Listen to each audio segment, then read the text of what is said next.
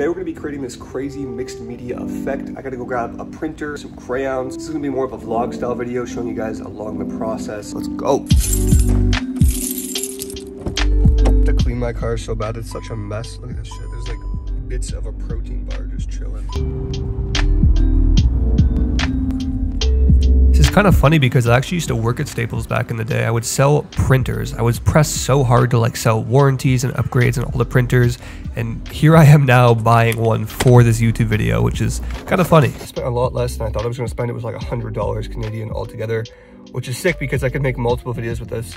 So let's go home, bust everything open, and see what we can come up with. Also, might have to go snag an iced coffee from McDonald's. Yeah, can I get a large vanilla iced coffee, please? Yeah, anything else? That's all, thank you. All right, thank you so much. You too. The bag has been secured. Let's go.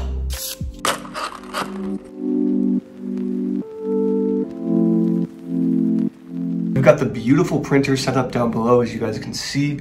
Looking so fine. Come on now.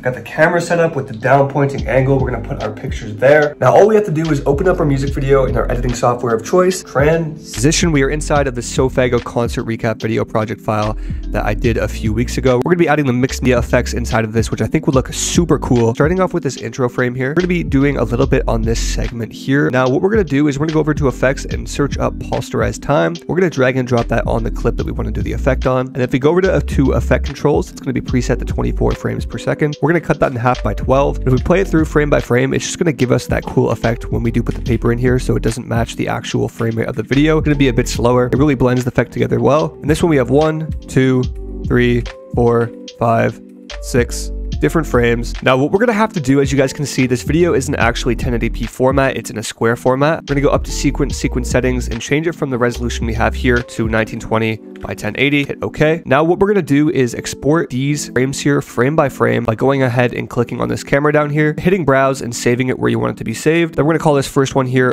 1, hit OK. We're gonna move on to our next one, same thing, call it 2. Hit OK. All right, guys, so now that we have all of our frames exported here, we're going to go ahead and open Photoshop. Now that we have Photoshop opened here, we're going to be using this template to make sure that our frames are in order for when we print them out and do effects in them. So you guys can download this linked in the description below. It's going to be absolutely free. Now what we're going to do is go over to our frames, highlight all of them, and drag and drop them in here. Just hit enter for all of them, making sure they go in order. Now we're going to highlight all of them as well. Right click, and we're going to rasterize the layers. Now starting off with the first one here, what we're going to do is pressing Ctrl T, we're going to make sure it's on a 90-degree angle, and we're going to sync it up in line with this one right here, just like that. And now for the next one, you're going to do the exact same thing. Now this template, you can do it for up to 12 frames, and if you do need to do more, you can just duplicate the template and throw in more. Now the next step is we're going to turn off this background image here. We're going to save this here. Now with the trusty printer I bought today, we're going to open up our printing app here, changing it to portrait, full page, scroll down, more settings, and I'm just going to change it from normal to best quality, and then we're going to go ahead and hit print. Alrighty, so our frames are now printed out, as you guys can see. I'm gonna go ahead and put them down here on top so you guys get the full view here. Alright, so it's looking beautiful. We're gonna go ahead and start drawing on this thing. Now, the key thing is you want to have animations go over time. So we'll start a little bit here, a little bit more here, a little bit more here, and then when we get to the last one, we'll make it go crazy. Go with a pink, throw in a white as well, and then maybe we'll go with like a baby blue here. Perfect. Now, starting with the first one here, I'm gonna go ahead and just draw lightly around them with a little bit of pink. I'm gonna get a little bit of that effect there. And for this next one here, we'll do the same thing. We're gonna go a little bit harder here and make it a little bit more intense. I'm just gonna continuously do the same thing. Now, if we move over to our white here, I think we can just kind of scribble around on them. There's no specific way to do this, just be creative with it. Honestly, I'm just kind of going crazy right now. I really like the way these blue lines are looking on this one here, so I'm gonna like kind of scribble it around a little bit more. That. Alright, so I think we have kind of a cool product here. As you guys can see, that did not take that long. Now, what we're going to do now is go ahead and take a screen grab of this. If you guys are wondering what this looks like from the other angle here, this is back on my camera. You guys can see we have all of these accents here. I think it's cool just to kind of have stuff like that 3D popping out. Now, it's totally up to you guys if you guys wanted to do it as a video or if you guys wanted to do it as a photo.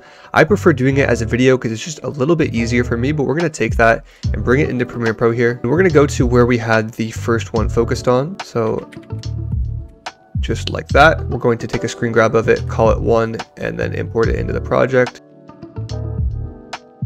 All right, now that we have all of our grabs here, we're gonna go into our project and put them into our timeline. Now what we're gonna do is we're going to look for the individual cuts. So grab 1 is obviously gonna be there, grab 2, grab 3, 4, and you guys get the point of this. I'm just going through it and aligning them to the actual areas. Boom, just like so. And then we're gonna play with our rotation by making it 180 to actually align it there. And if we go ahead and zoom in here, you guys can see, boom, just like that. We have that set. And I'm gonna press Control C on this. Highlighting all of these, I'm gonna press Control Alt V, and I'm gonna paste the motion and opacity here. So now if we go over, we can just realign this one here like that, and then realign this one. Then we can get this really cool mixed media effect. So we're gonna highlight all of them and bring them above our LUTs and color them ourselves here. Go over to this first one, for example. Let's go ahead and turn up the contrast of it, of course. Turn the highlights down. We don't wanna lose these textures here. So if we go ahead, bring in the shadows, turn up the saturation, also play with the tint, adding a little bit of green. Then we're gonna copy this and apply it to the rest of the ones here, just making sure we have lumetri color checked. And yeah, guys, we'll get a crazy effect just like this. I'm gonna mess around a little bit more with this in my videos for sure. I love the way these textures are looking here, and maybe next time, I think I'm gonna take a high resolution photo of it with my camera. I just couldn't do that right now for the sake of this tutorial, but I do recommend you guys do that so you're not missing out on any of these textures and accents. If you guys did enjoy this vlog-esque kind of video of me trying out a new effect I've actually never done before, leave a like and comment what you guys want me to do next. I love doing these mixed media effects. Actually, I have a lot of fun doing it, so let me know and I can bring more of these to you guys. Thank you guys so much for watching. I recommend checking out this video linked right here. Subscribe as well. I'm going to be uploading every single day. Thank you guys. Peace.